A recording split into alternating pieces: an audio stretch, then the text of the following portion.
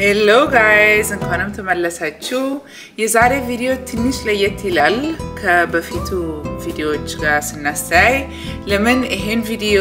dedicated ለNFT ሰሪዎች ነው የምሰራ። So ብዙ ሰው ይጠይቀኛል እንዴት አድርጌ ነው NFT የምሰራ እንዴት አድርጌ ነው የራሴ ኮሌክሽን የምሰራ አሁን አንዳንዶቹ ማለት አርቲስት ስዕል ሰሪዎች እንግዲህ የራሳቸውን ስዕል ሰርቶ ይሸጣሉ ግን ታለንቱ ለሌለው ሰው ወይንም እውቀቱ ብቻ ላለው ሰው እጁ ማለት በደንብ ስዕል መስራት የማይችል ወይንም just idea ያለው ሰው ብቻ ገና ስዕሉን ያልሰራ ሰው እንዴት አድርጎ ነው የNFT ኮሌክሽን የሚሰራ So ይሄ ጥያቄ ብዙ ጊዜ ስላየው እስቲ ዛሬ እዛ ላይ ፎከስ እናርግ እና ኤርሚያስ የኛ የድሬ ልጅ አርቲስት የድሬ ልጅ NFTዎቹን የሰራ ልጅ ማለት ነው ዛሬ ያሳያቸዋል እንዴት አድርጎ እሱ የኛን NFT እንደሰራ ማለት የኛን ስዕል ሳይሆን በቀላሉ ትንሽ ሲምፕል የሆነ አይነት ስዕል መርጠን በሱ እንዴት አድርጎ ሌየርስ እና በአርቲፊሻል ኢንተለጀንስ እንዴት አድርጎ እንደሚሰራ ያስረዳቸዋል so enjoy እና ሁሉ እንደምለው ጥያቄ ካለ ከስር እዚህ ቪዲዮ ከስር አሳውቁን እና ከቪዲዮ በኋላ የድሬ ልጅ NFT አፕዴት ሰጣቸዋለሁ ማለት ነው ሰላም ሁላችሁም ኤርሚያስ ነኝ የድሬ ልጅ NFTs አርት ክሪኤተር በዚህ ቪዲዮ ላይ NFT collectibles እንዴት ክሬት እንደሚደረግ አሁን ስክሪኔ ላይ እንደምታዩት 100 ያህል NFTዎችን ክሬት በማድረግ ሙሉ ፕሮሰሱን ማሳያችሁ ይሆናል ማለት ነው so ይሄንን ኤክስፕላኔሽን ከመጀመሪ በፊት አንድ ማወቅ ያለብን ብዬ ማስበው ምንድነው ያው እንግዲህ ብዙ አይነት የNFT ታይፖች አሉ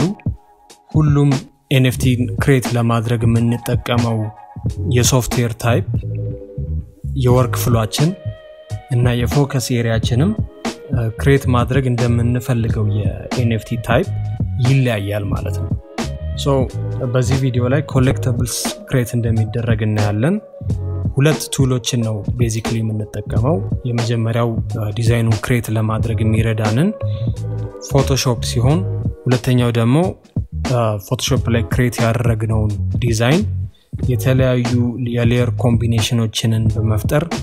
ኢሜጆችን የሚያወጣልን አንድ የAI ቱልን አሳያችኋለሁ ማለት ነው so ለዚህ ቪዲዮ ማሳያ እንዲሆን የመረጥነው የድሬ ልጅ NFTs ራሱን ፕሮጀክቱን ነው ፕሮጀክቱ ያው ሰፋ ያለ እና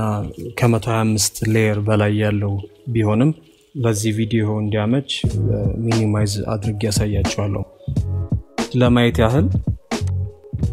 ፎቶሾፕ ላይ NFT አርትወርክ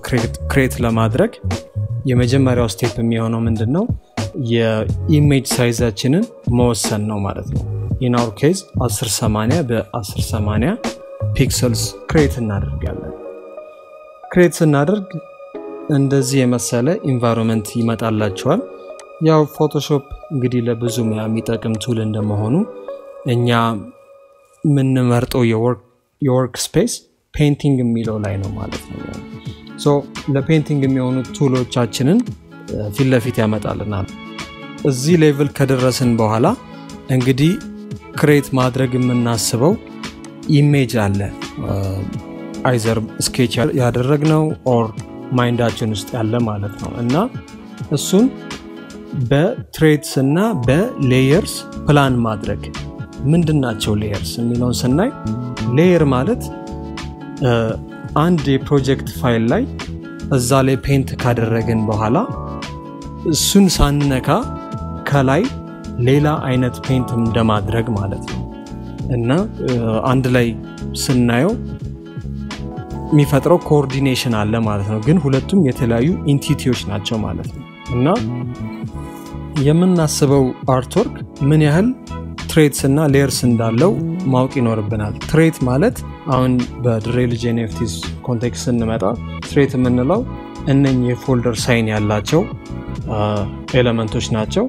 በውስጡ ደግሞ ስንገባ ሌየርስ አሉ ሶ ለምሳሌ ይሄኛውን ሌየር ሳጠፋው ሌላ ከለር ከታች አለ then ብዙ variation of layers በሰራን ቁጥር ብዙ NFT ክሬት የማድረግ ተንደንሲያችን ሰፊ ይሆናል ማለት ነው ሶ የሌየሮቻችንን ፕላን ካወጣን በኋላ ሲኩዌንሻሊ እነሱን ፔንት የማድረግ ፕሮሰስ ነው የሚሆነው እና አርት ክሪኤሽን ፕሮሰሱ ላይ ስንመጣ it depends on your skill ዲጂታል ፔይንተርስ ከሆናችሁ ሃርድዌር ኢኩዊፕመንቶችን ተጠቅመን ሊሆን ይችላል ኦር ደግሞ የቬክተር ታይፕ ኦፍ አርት ሜኪንግ ፕሮሰስ መጠቀም እንችላለን ሶ እያንዳንዱ ሌየር ላይ የተለያዩ ኮምቢኔሽን ያላቸውን ክሬት እናደርጋለን ያ the second step ነው ማለት ነው አሁን እዚህ ጋር እንደምታዩት እያንዳንዱን ትሬት ሳጠፋው እያንዳንዱ የራሱ የሆነ ቫሪዬሽን ይፈጥራል ሶ እያንዳንዱ ሌየሮቻችንን ክሬት ካደረግን በኋላ the next step የሚሆነው ምንድነው ኤክስፖርት የማድረግ ፕሮሰስ ነው ኤክስፖርት የሚለው ላይ ሄደን layers to files የሚል ሴቲንግ አለ ሶ እሱ ላይ ፕሪፊክሳችንን አንፈልገውም አጥፍተን ወደ መረጥነው ፎልደር ኤክስፖርት እናደርጋለን ማለት ነው እዚህ ላይ ፎርማታችን የሚሆነው PNG24 እና ትራንስፓረንሲ እንዲኖረው ይሄ የሚያደርገው ምንድነው ያንዳንዱ ሌየር ተነጣጥሎ ከኋላው ባዶ ሆኖ ራሱን ችሎ እንዲወጣ ያደርግልናል ሶ የተወሰነ ታይም ይፈጃል እንደ ሌየር ብዛታችን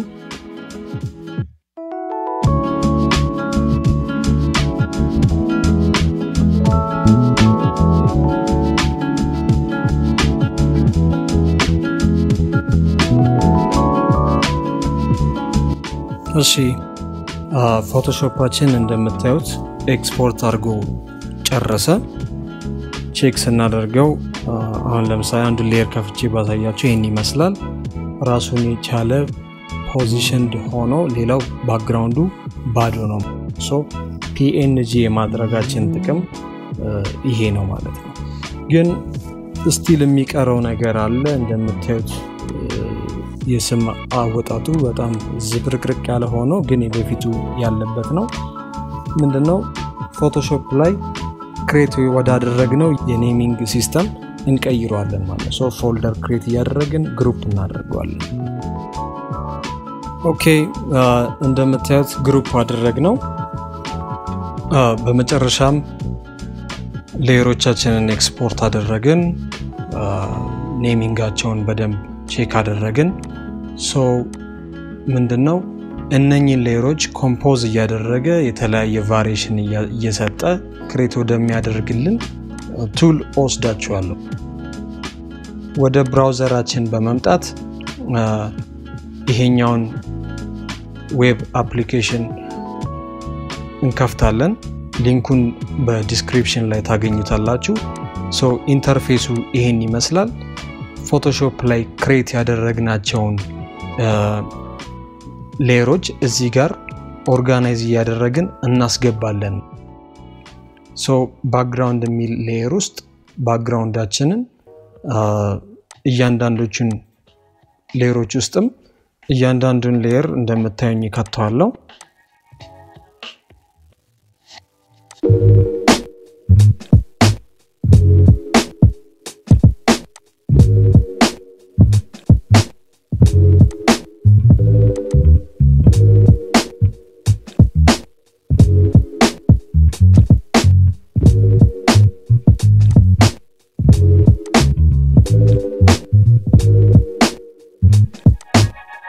እዚህ ጋር አሁን እንደምታዩት ቫሪዬሽኑን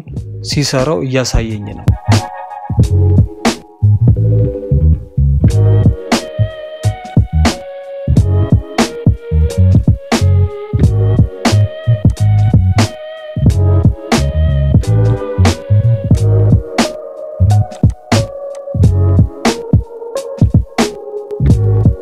ሶ እዚህ ጋር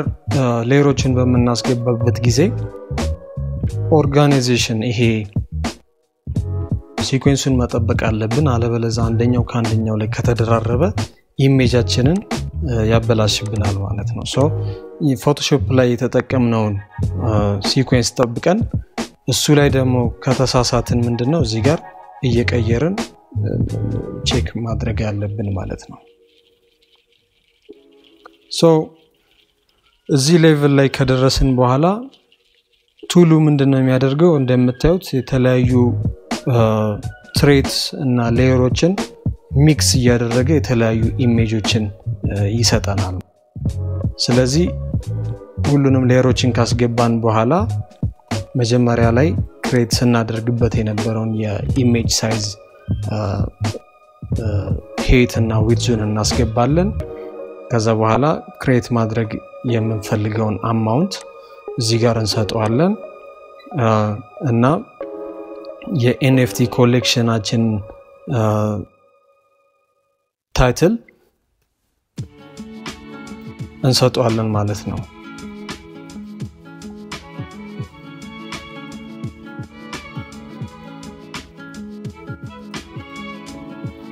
ሶ አሁን ምንድነው እዚህ ጋር ማየት ያለብን ነገር ሜታ ዳታውን ያስፈልገናል ሜታ ዳታ ማለት ምን ማለት ነው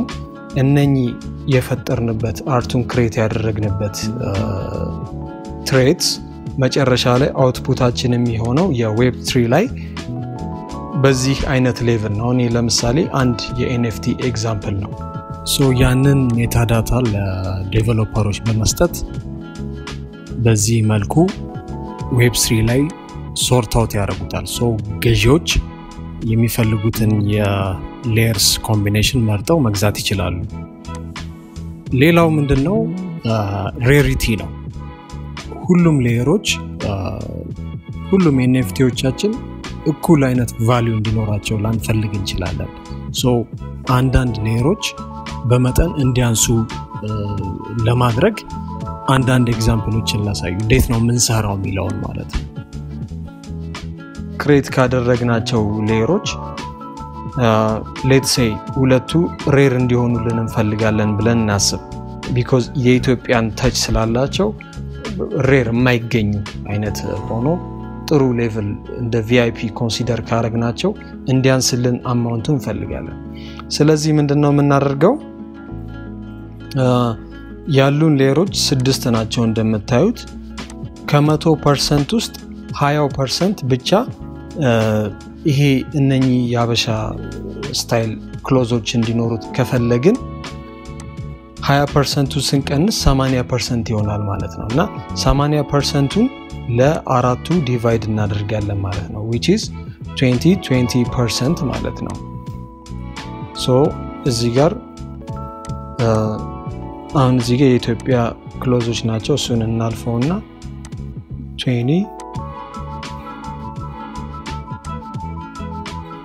ሚሊዮን እንሞላለታለን እነኚህ ላይ ደግሞ ስንመጣ አማውንታቸው ያነሰ ይሆናል ሶ እዚህ ጋር 100% የሚለው ያሳየናል ልክ ከዚህ የሚያልፍ ከሆነ ቀይ ይሆናል ማለት ነው ሶ 10 ሚሊዮን 10% የሚለውን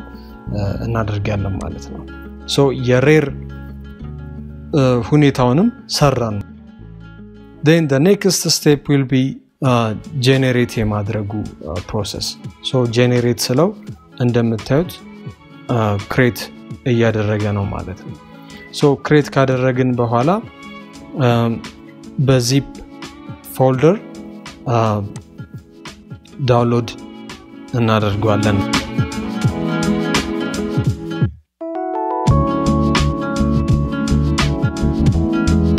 ኦኬ እንግዲህ ኤንኤፍቲያችን ክሬት ተደርጓል ሜታ ዳታውን በተለየ ፎልደር ላይ ክሬት አድርጎልናል ሶ ቀጣዩ ፕሮሰስ የሚንቲንግ ፕሮሰስ ነው ማለት ነው በስተመጨረሻም አንዳንድ ነገሮች ቲፕ ለማድረግ ያህል መጀመሪያ ላይ የኤንኤፍቲ የአርት ታይፓችንን ስንመርጥ የምናወጣውን ኢነርጂ የምንሄድበትም ርቀት የዛኔ ነው ማለት ነው ዲሳይድ የምናደርገው so what kind of art should we create የሚለውን ማሰብ አለብን ሌላው ደግሞ ምንድነው ብዙ NFT create በመናረግበት ሰዓት ብዙ ቻሌንጆች ሊያጋጥሙን ይችላሉ so ያው ሪፈር ያደረግን ፊገር አውት ያደረግን ያው የተማርን መንሄድበት ፕሮሰስ ነው so ይሄን ይመስላል I hope ሙሉ ፕሮሰሱ እንዳስተማራችሁ አስባለሁ አመሰግናለሁ I hope ይሄ ማስረጃ ቪዲዮ ትንሽ ያብራራላችኋል እና በቀላሉ እንዲገባችሁ ያረጋል ልበል እና of course ላልገባው ሰው feel free ጥያቄ ካላችሁ feel free ጠይቁን ለማስረዳት እና ሁሉ ነገር በቀላሉ ለማስረዳት እንሞክራለን አሁን ግን የሳምንቱ አፕዴት የድሬ ልጅ ኮሚኒቲ አፕዴት እና ምን እንደሰራን እስቲ ልንገራችሁ of course ሳምንቱን በሚቲንግ ነው የምንጀምረው ሁሌ ሰኞ ላይ ቲም ሚቲንግ እናረጋለን እና እንነጋገራለን ያለፈው ሳምንትም የNFT ሪቪል አረግን እና ሳየን የኛ አርት የኛ ስዕል ምን እንደሚመስል እና በዛው በአርብ ላይም ከኤርሚያስ ጋር የኛ አርቲስት ማለት ስዕሉን የሰራ ልጅ ኤኤምኤ ያረግን ጥያቄ እና መልስ ቴሌግራም ግሩፕ ውስጥ እና ብዙ ሰው ሲጠይቅ ነበር እንዴት ነው ይሄን የሰራከው እንዴት ነው ይሄን የሰራከውና ኤርሚያስ ሲያስረዳ ነበር እና በማስረጃው ምክንያት ነው እንደውም ይሄን ቪዲዮ ለመስራት ማለት የሰራ ነው ምን ሰራው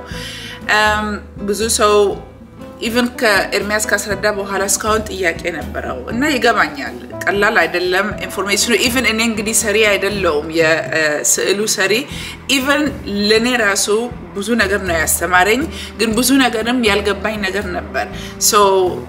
ለዚህ ነው እንደውም ይሄን ቪዲዮ እንሰራለን ብለን አርብ ላይ የሚወሰን ነው እና አንድ ሌላ ነገር ያረኩት አዲስ ነገር ያለፈው ሳምንት እሁድ ላይ ነበር ቲክቶክ ላይ ላይቭ ወጥቼ እና ብዙ ጊዜ ስለ ሜታቨርስ NFT ያው ስለ ዌብ3 ነው ማወራ ግን ለመጀመሪያ ጊዜ እስቲ ስለ ዌብ2